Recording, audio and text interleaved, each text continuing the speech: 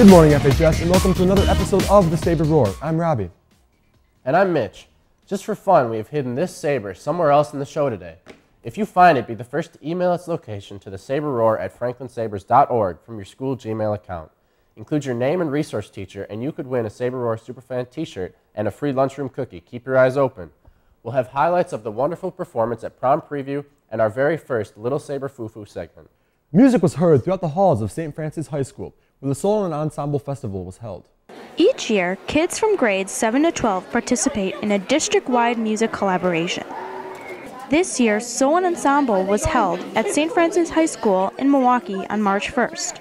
Students practiced an average of 5 months to perfect their pieces and push for the best score, which is a 1. Schools involved included Greenfield, Oak Creek, New Berlin-Eisenhower, and of course Franklin. From Franklin, there were over 200 students involved in solos, duets, trios, quartets, quintets, and large group ensembles. At the festival, 3 different levels of music were available for judgment. These different classes of music demonstrate a scale of difficulty in a solo. Class C is a middle school level, Class B is a high school level, and Class A is generally a college level of difficulty. In Class A pieces, students also have the opportunity of going to state, which is held at UW Parkside in May. Good job to all students who performed, and congrats to the 53 events who will advance to state in May. The 12th annual Jazz Cabaret was held again for FHS with a medley of music. The Jazz Cabaret featured performances from the high school jazz ensemble, chamber chorus, show choir, orchestra, and the middle school's jazz band and pop singers. With Miss Burton's dance lessons and a guest performance from the swinging Company B, the overall night was the cat's meow. The Jazz Cabaret planning process is really a year-long process. As soon as the previous year's cabaret finishes, we start thinking about the upcoming year. We contact potential guest artists, select a date, collaborate amongst us as music educators to find a time of year and a theme that works best for everybody. The music department raised $2,000 for future music department endeavors. The Hospitality and Tourism class recently held their annual chili contest. The contest was held in room 264 for students to show off their homemade chili. Each class selected their own recipes for others to critique on its taste, aroma, and uniqueness. The diners also had their choice of beverages, toppings, along with a candy bar dessert. Get a taste next year and cast your vote. With no art fiesta this year because of the new art curriculum, disappointment strikes the art students and their parents. The Art Fiesta was an event that took place every March to display works of art made by the district students and staff, as well as an opportunity to teach the community about the art curriculum. Art is an important means to express oneself, and the Fiesta helped the students grow into better artists.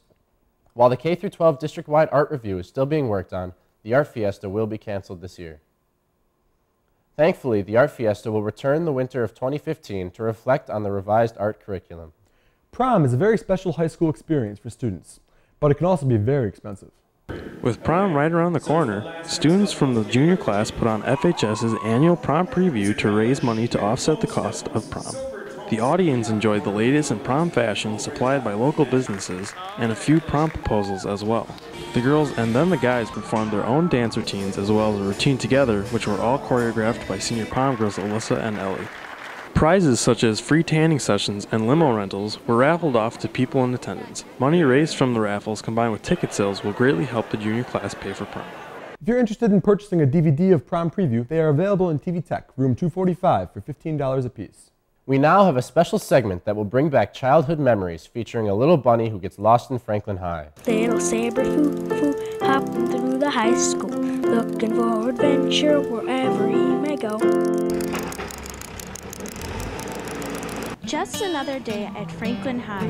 Little Saber Foo Foo is about to appear to someone who doesn't know he is near.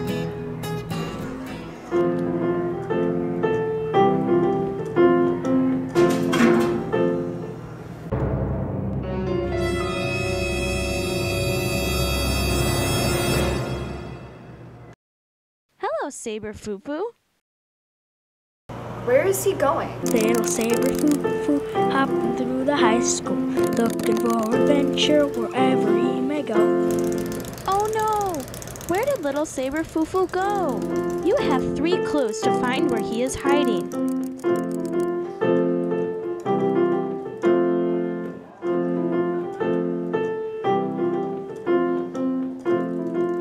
Where did little Saber Foo Foo go?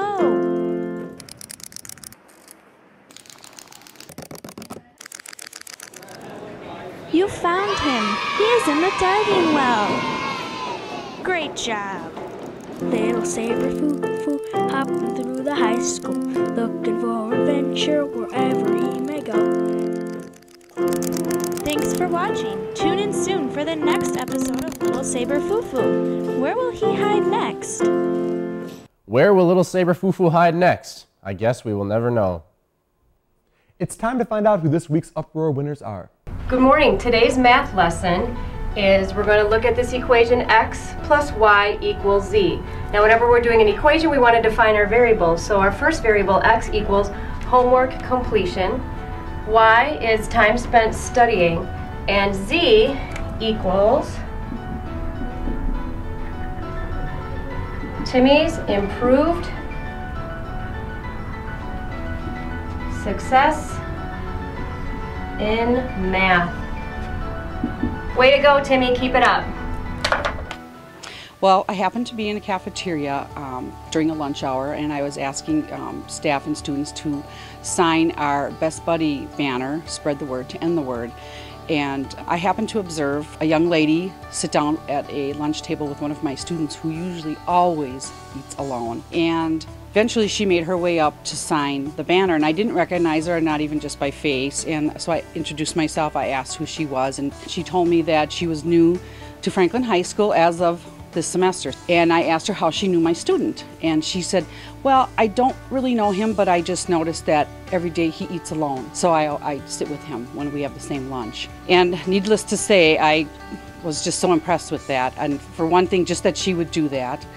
Second of all, that she was new to the school. She didn't seem to care what anybody thought. I was just extremely impressed. That girl was Nadia Rausch. Thank you so much for your compassion. Congratulations. Keep doing good deeds, FHS, and you might just see your name on our show. On February 11th, the school participated in Franklin's first amazing race. 8 contestants, 24 cameras, 40 video students, and 1,400 spectators. Though it wasn't exciting in every area of the building, the magic of reality television happens in the editing room. Next week, we'll be airing the completed amazing race right here on the Saber Roar during Tuesday's recess. Be sure to watch. Well, did you see the Saber hidden in the show? If so, email your answer to the Saber Roar at franklinsabers.org for your chance to win a cookie and a free t-shirt. That's all we have for today. I'm Robbie. And I'm Mitch. I'm not wearing pants right now.